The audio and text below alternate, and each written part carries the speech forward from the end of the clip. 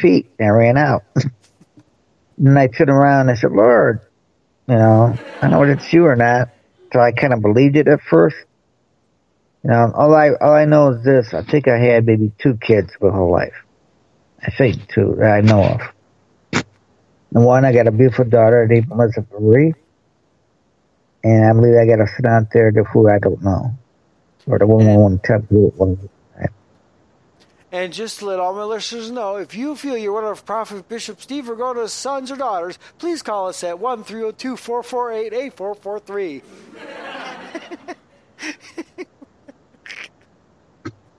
I know you made a joke out of it. Give him the right number. That is the right number. 1-302-448-TGAF. Oh, okay. Well, you also give my home phone number, personal number. 248-759-0322. No, 0233. 0233. 759-0233. Area code 1248. But yeah, God brought you through a lot, Steve. I mean, you were one of the... It's just like me. I used to be gay as a $3 bill. And there's no such thing as $3 Well, God, sure, Andrew, I'll let you give my testimony. We brought it up before. I'm going to let you give my testimony. What just happened about a year ago or so. The James Bashir case stuff? Yeah. God tried taking you out then, too. He had a hit on your life then. Well, they tried it. He tried. God said, just stand still. And I'll tell you something. Me as a Christian, I was scared to death. Yeah, the devil, not God. The devil had a hit on you. Yeah, the flesh had flesh, I put it this way, had people out in the street put a gun to my head a few times. What does the Bible say? The Bible says, hold on for just a second. What does the Bible say? Stand still and see that I am not God? Or see that I am God? Yeah. Yeah. Stand still and see the glory of God, too. Right. Well, go ahead. Finish your story. For I am God. Only God. I say I shall survive. They even tried dropping off the body in your previous backyard. Yep. And also people try to run me over the car. You had all kinds of things going on. Oh, yeah. So many things going on, unbelievable. But guys, I guess here's what I didn't know. Before I was a prophet, or flirting. I'll say I was flirting, but I didn't believe. I said, you know how easy it is to hijack an airplane with just a couple of those razor blade box cutters, and didn't even realize I was prophesying it. I had a vivid dream about the Empire Building and all that. Then 2 or 3 days later, it happened. But here's the strange thing about it. And Andrew will be a witness to it, And I can't say too much because I put my life in danger, but I still trust God. I was at Metro Airport, like I said before. My wife came back from California and went to LA. And this guy is sitting there, and he's an Arabic. I believe he was. And the guy's dressed real sharp, and And I'm looking at him, and then, just thinking, I guess the Lord was talking to me. And I'm standing there, and I sat right next to him, and I just said hello, and the guy completely ignored me. So when my wife got off the airplane, and I'm looking, and this guy comes out, and he's dressed exactly like the guy who I sat next to. And I kept saying, Lord, this is strange. Something's odd about this. Why did I had about that vision or thought of the razor cutter with the 950 feet in the airplane hijacked? And why is this guy turning around who's dressed exactly like this other guy? I remember he had let's give an example. Let's say he had a Rolex watch, he had a leather jacket on, a real nice shirt, and he had some penny leftwards, and a pair of pants and a belt. So what's strange about it was everything this guy was wearing at Metro Airport. This guy comes from L.A., gets out the plane, and looks like identical twin. Oh, wow. This is strange, strange, strange. So I go ahead. I told my ex-wife about it. This is strange. This something about it's wrong. And 3 days later, 9/11 happened. And then I'll tell you another thing strange. My wife knew somebody. He used to work for like the FBI or CIA or whatever.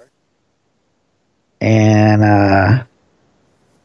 so when I flew to California to meet my mother-in-laws and that, we visited this guy and I told him what time my flight was, what time my ex-wife turned around and got off the plane and everything. And they had security cameras. And let's make the story short, that they caught him, put it that way. They had a lot of people that were connected from Detroit from 9/11, from 9/11, and FBI and CIA, where they caught him. Amen. Let me say this: if he was wearing penny loafers, was he trying to still stay alive? Well, no. The strange part with Andrew was that I give an example. We'll say a guy came off the airplane and you had a twin brother. Yeah, I know. And just like would have noticed that. You know what I mean? Yeah, I know. All guys got a twin brother, But here's somebody flying, I don't know, 1,000 miles or so to another state in our state. And what's strange about it is that the guy was, like I said, how many people wear a Rolex watch? We'll say $2,000 or $3,000. And the guy's dressed Zach belt, Zach jacket, sunglasses, everything to the till. He gets off the plane, the guy gets up, and he goes to greet the guy. And I'm thinking, something's odd about this picture. And I'm a baby, Billy Brown was a baby Christian at that time. And I'll give you another testimony too before I go. And I was like a baby Christian and thinking this, and God showed me this, and this, and that, And I didn't really told anybody this, but now on the radio with you, I was fearful for my life. But, I say it now. Now, I'm still a little fear to a point. But, no. If I'm going to die, I'm going to die God's time. That's what I said. But like we were saying... But like we were trying to say before we actually end, because we were going to end soon, we were on here for 2 hours already and 8 minutes and 5 seconds. But like I was trying to say, God brought you through a lot. When Jesus died on that cross, he brought you through a whole load of mess, right, Steve? Oh, amen. Yeah, he tried to even save Joe Gans. And I say that many times. You know about it. Joe was right there. You were there praying with me. If I remember this correctly, Joe was right there. He was just about to be baptized before he went to prison. Yes. Before he was even about to be baptized, he was about to get his daughter back and everything. And he made the wrong choice. God was working so much in his behalf, Steve.